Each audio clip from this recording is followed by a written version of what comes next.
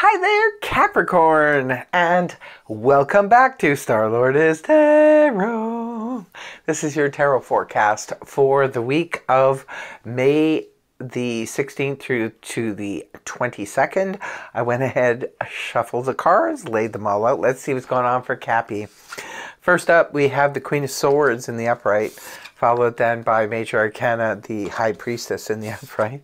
Next, we have the Four of Swords in reverse, followed then by Major Arcana, Justice in the upright, and lastly, the Five of Wands reversed. What's going on, Cappy? Queen of Swords is in the upright position. It is a court card, could be representing a person. If it's representing a person, this is air energy. Gemini, Libra, Aquarius, Sun, Moon, or Rising, male or female. Now, it could be this week you are dealing with an air sign. You could just be dealing with a very outspoken person. The Queen of Swords is known for clearing up matters. She can be related to the court. If you have court dealings, this could be representative of your lawyer. She can be an arbitrator. She can be attached to the military, to police, all kinds of those, even surgeons, like, are the swords people. So could be you're having dealings with one of those types of people this week. For others of you, this is you embodying the energies of the Queen of Swords, and you're speaking your truth. You're speaking up. This week could be dominated by important conversations that need to be had. This is where matter needs to be cleared up, whether it's a legal matter, whether it's a medical matter, whether it's just, you know, laying things on the line. It could be that you're dealing with somebody, they could be speaking on your behalf to clear things up, or it could be you yourself, right? Because energies can go both ways. Right at the beginning of the week, we have the High Priestess here in the upright position. High Priestess represents sort of hidden knowledge. It's where something is going on behind the scenes. We're not quite aware of it yet. And nobody can tell us. It's a little bit frustrating because nobody can really tell us what is happening. It's a need to listen to your intuition. You have to tap into your intuition to figure out what's going on. Now, the hidden knowledge isn't necessarily something to fear or be afraid of. It could sometimes be like, I always use the example, what if somebody's conspiring to, you know, throw a party for you? Well, of course, they would be keeping that secret, right, if they're trying to do a surprise party. So it could be something like that. It could be something like maybe there's talks going on behind the scenes about maybe they want to promote you and they're not ready to bring you in on it just yet. So you have to listen to your intuition. You have to sense something, and I say to those of you who are spiritually minded, who do meditation, it's good if you're feeling something at the beginning of the week, Capricorn, go into a meditation and try to figure out what it is you're picking up on, because that's the only way. You can go within and try to listen to your gut feeling about something, and if you don't know how to meditate or do any of those practices, then just go with your gut. When you're presented with something at the beginning of the week, just go with your instinct, your gut feeling about something. The next card you have is Four of Swords in the reverse position. It's time to get out of bed and spring back into action, Capricorn. There's no more lollygagging. The Four of Swords in the upright position comes up when sometimes it's when we're physically under the weather, or maybe we just had a medical procedure and we are laid up. We're laying in bed and we can't move because we're recuperating. We're not supposed to get up. Sometimes it can happen after, you know, a situation, a breakup, or something that sort of knocks the wind out of us emotionally or mentally, and we just need a break. So we just kind of like, you know, this is like the rest period.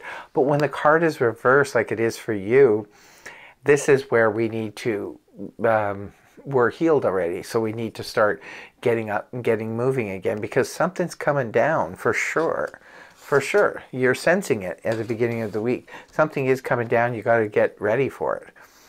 Moving on towards the weekend, we have Justice here in the upright position. It is Libra energy. Maybe it's important to some of you, but the Justice card being here, especially with the Queen of Swords as your overall energy, this can indicate that there is a judgment coming down this week.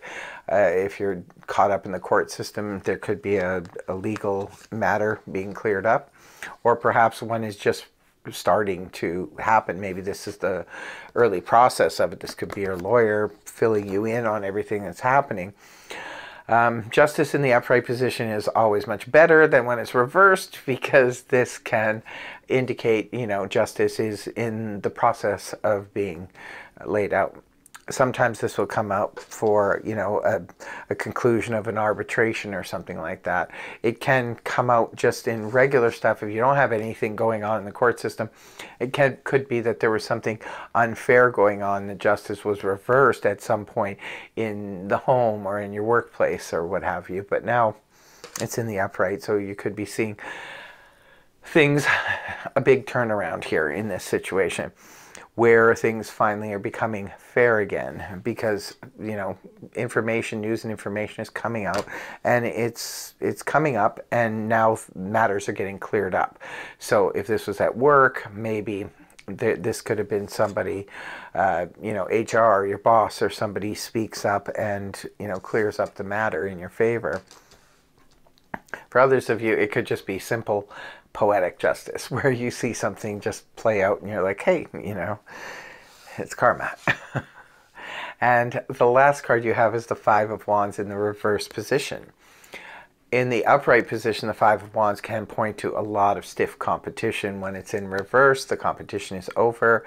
It points back to the Four of Wands in the upright, which is a card that represents, you know, some kind of victory celebration. So it could be that if you were in some kind of competition, you know, the justice ruled in your favor, and now you are the clear winner in this situation. So that could be happening for some of you. For others of you, this is about drama. Everybody knows the Five of Wands in the upright position. Not my favorite energy, because a lot of times this can come up for that he said, she said nonsense that goes back and forth. I always equate it to the full moon madness, which was actually just last week. The week leading up to the full moon, people tend to get overly hyperbolic about situations. They get overly excited, sometimes, you know, making mountains out of molehills and all that stuff, dragging other people into it, and then it just becomes a whole big mess. And then when the full moon's over, well, nobody cares about it anymore. So just, you know, don't waste your energy or your time on that kind of stuff. I always say, if that Five of Wands energy is going on, get as far away from it as you possibly can. Just wait it out till the full moon's over, and if there's still an issue, you know, go back and reassess it. But don't get involved in it if you don't have to.